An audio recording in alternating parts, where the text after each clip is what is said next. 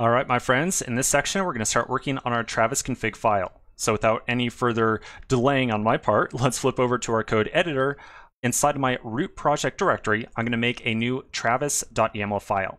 Now, I want you to remember we have a leading period in the name of this file. So I'm going to put in .travis.yaml, like so. Or we can just do the abbreviation YML, same thing.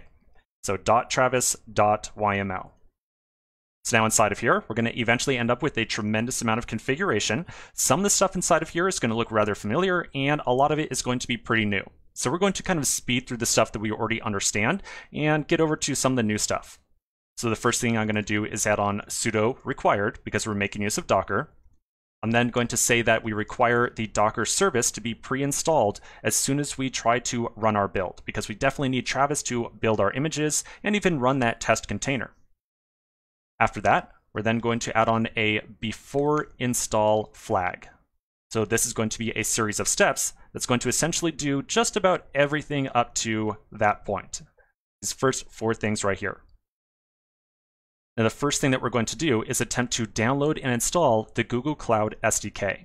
So to do so, kind of hard for me to give you a good explanation of where this command is coming from. Essentially, this is something that you would go and do a little bit of research on and just read up on how to install the Google Cloud SDK.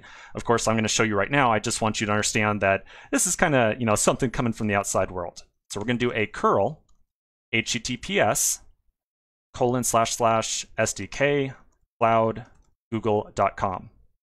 And then we'll put a pipe, so that's a vertical symbol right there. It's shift and then the key above your return button.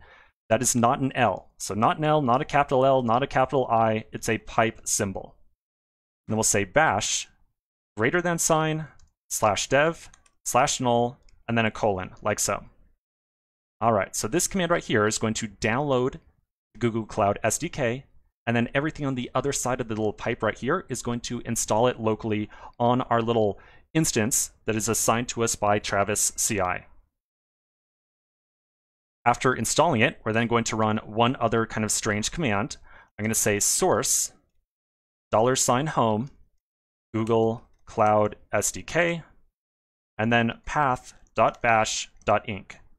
So this right here is going to look at the default install directory of Google Cloud SDK, which is by default at home Google Cloud SDK, and it's going to source the file path.bash.inc. Essentially, that just means that there's some configuration that's going to modify our shell inside of Travis CI inside this file, and we're going to apply that additional configuration through the source command. Again, these two lines of configuration right here, kind of something that you would look up ahead of time and just be told, hey, run these two commands, and it's going to set up Google Cloud locally on your machine for you.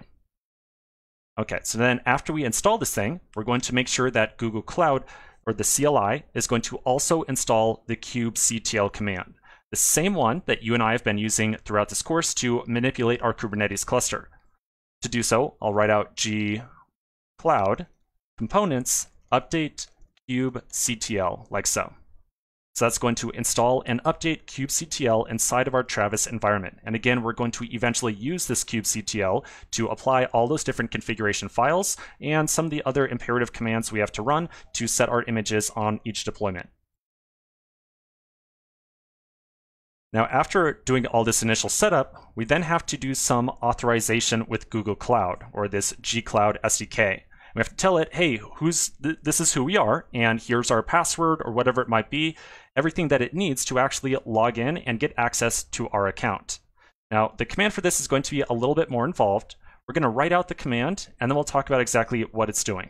So I'm going to say gcloud auth activate service account -- key file, and then service account.json, like so. All right, so you might remember back when we were working with AWS and Elastic Beanstalk, we had created that IAM user, and we had assigned it some number of permissions that essentially allowed that kind of user that we made use of inside of Travis CI to actually access our copy of Elastic Beanstalk and do a deployment at some point. This service account right here, the activate service account, is essentially equivalent to that entire IAM system.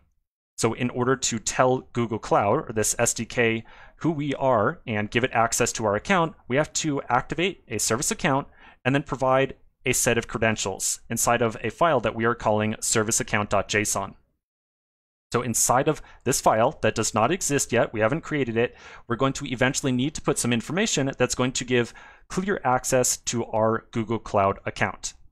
Now, as you might guess, these credentials that are going to be placed inside that file are extremely sensitive, and in no way, shape, or form would we ever want to allow anyone to get access to those credentials. So let's take a quick pause right now. When we come back to the next section, we're going to generate this set of credentials that are going to allow access to be given to our account, and then we're going to make sure that we somehow securely add them into Travis. So quick pause, and I'll see you in just a minute.